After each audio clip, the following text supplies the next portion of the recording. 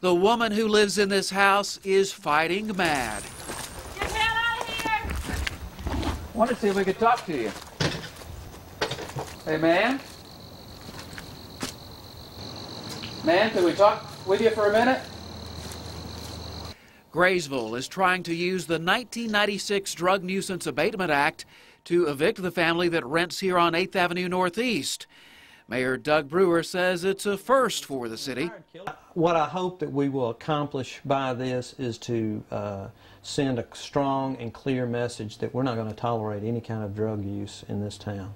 Police Chief R.W. Carter wouldn't talk about the particulars of the case.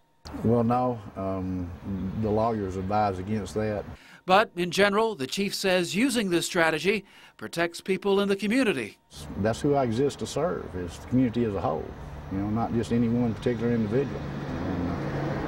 And, obviously, if we're using a law like that, you know, we feel like it's necessary. You know, otherwise we wouldn't do it.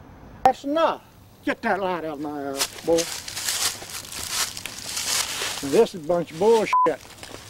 His brother-in-law tried to keep him from talking, but Chris Crump, the renter of the so-called drug house, caused the city's effort to evict his family a vendetta. Because Chief Carter and I got a personal problem with each other about a wreck he investigated. Some people, including the police, say that you're running a drug house. How do you respond to that? Why ain't they over here busting us if we got a drug house? We walked up there and gave them an open invitation to come in this house anytime they wanted to. They didn't need a search warrant. Just come in the house anytime.